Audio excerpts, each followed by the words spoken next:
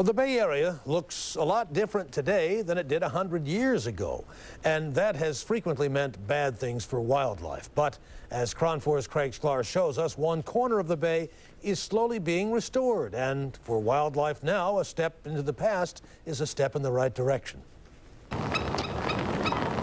There was a time this marshy land was an extension of the San Francisco Bay, just the right amount of salt, tidal flow, and depth to make a natural habitat for wildlife. Than it was as it was run. As Eric Marouz, who patrols the San Francisco Bay National Wildlife Refuge, can tell you, it'll take years for a restoration project well underway to make things right again. This is probably a 15, 20-year project. For decades, this marsh was a salt pond, diked off from the bay and reduced to a shadow of what it once was. It took a long time for man to do the damage he did to this area, so it'll take a long time to get it back to normal, so wildlife can use this area the way nature intended.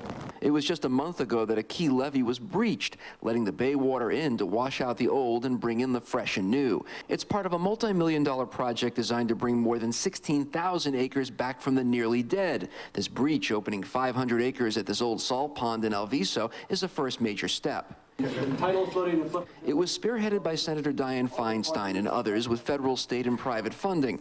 I think this can be a real model of how you get things done in a day of diminishing resources.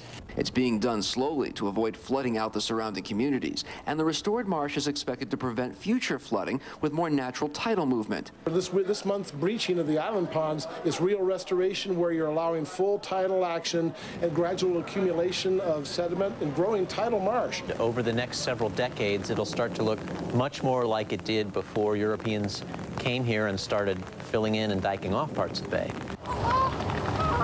Already, refuge staff see a dramatic increase in waterfowl and shorebirds, a step towards what they hope is damage undone. In San Jose, Craig Sklar, KRON4 News. Environmentalists are celebrating in the South Bay after a major milestone in restoring a wildlife habitat.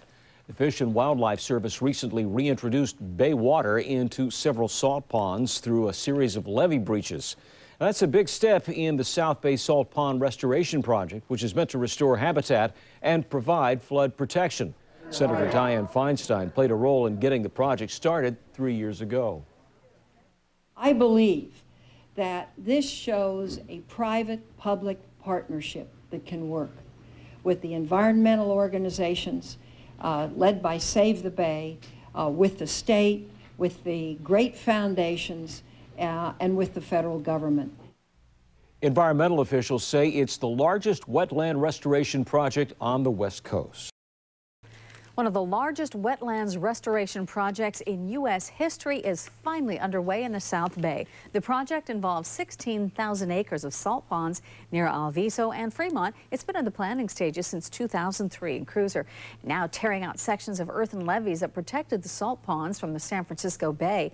Water from the bay will soon fill the area, leading to the return of more fish and wildlife. Birds are returning in droves. They've seen a 133% increase in the number of migratory birds for 2 years in a row now. Senator Dianne Feinstein says the project is one of the finest examples of a public-private partnership she has ever seen and credits the Newark-based Cargill company for making it happen by selling